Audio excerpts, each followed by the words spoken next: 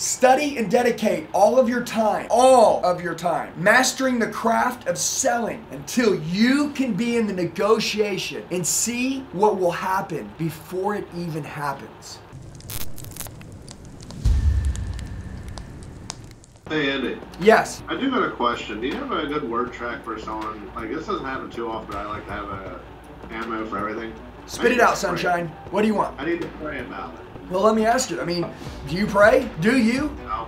Okay, well then you probably have a tough one with this, right? Because you don't understand why people need to pray. Okay, well I want to explain something to you. I need to pray about it is not an objection, okay? It could be a stall, but it's not an objection. I am not a religious person, but I do have faith in God. I'm not a religious, I don't go around and talk to religious stuff everywhere I go. I believe in God with all my heart. And I do pray every night. And I pray over Him to protect our family and all you guys and all of us. You know, I do believe that there is a bigger power and God has our back in our favor. So I'm going to explain something. When somebody says they need to pray, I understand that they're wanting comfort and peace. What does God give? In order to understand why people pray, they don't pray for the right answer, they pray for peace. And if you were at peace, you would feel like you had the right answer. Am I right? Does that make sense, Steve? Yeah, it makes perfect sense. Okay, so when your customer says they need to pray about it, they're not at peace, Steve. If you would have done a better job closing, would they have ever said they needed to pray about it? No. Because they'd have been at more peace, am I right? Yeah. So really, it's not about what do I say when the objection comes up. It's how do I do my job better so that objection doesn't come up. But let's say it did, and I did do my job. You see, Steve, I'm not a shy person anymore because I've learned that getting me shy gets me broke. Hey guys, sorry to interrupt the video. Right now's the time to take yourself to a whole new level.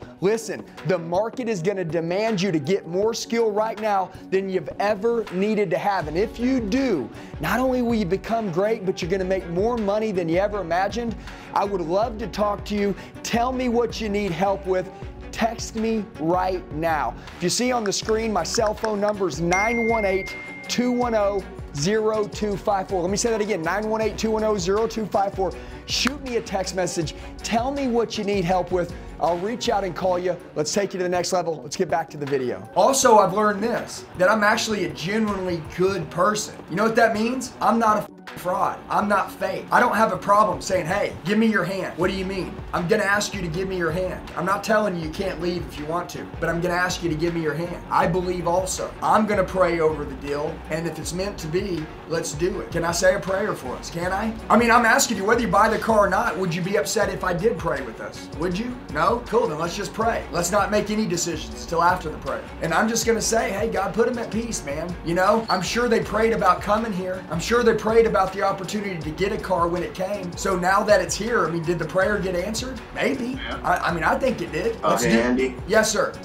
What kind of prayer, like right off the top of your head, what kind of prayer would you give to that customer? Man, it depends on who they are. I mean, I believe in Jesus. I mean, so it'd be like maybe they believed in like Muhammad or something, you know, like it might be different. So I'd maybe say like a generic prayer, like just like, hey God, give us peace, you know? I mean, obviously every day we have to make decisions, part of life. You gave us choices. You told us you were gonna give us choices to make.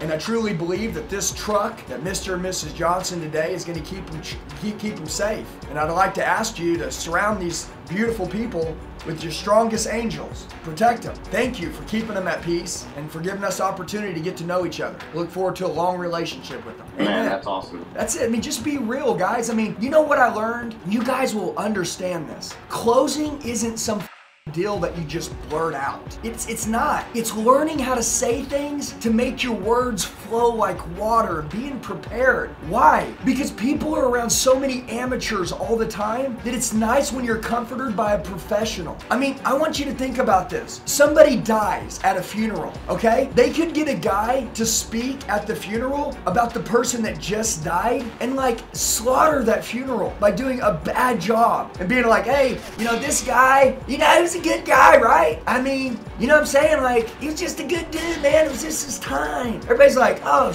man, who is this guy? Or the guy gets up there and is like, man, you know, this guy made our life better when he was here.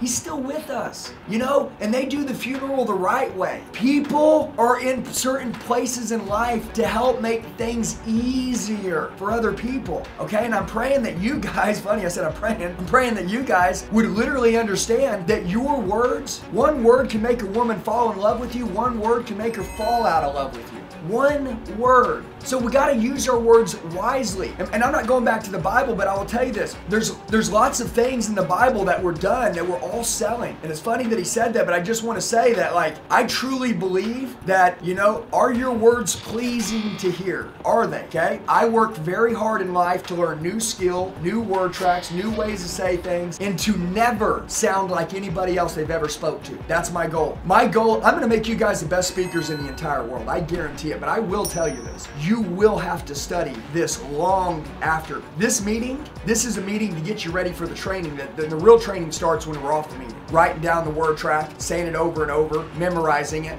and then literally you adopting it in the way that you speak and making sure that you can make it sound nice and smooth. I said become machine-like in the ability to negotiate close transactions, and you'll be forever well healthy. Hey, close transactions. There's two types of people in this world. Those that close and those that don't. There is no middle ground. No middle ground.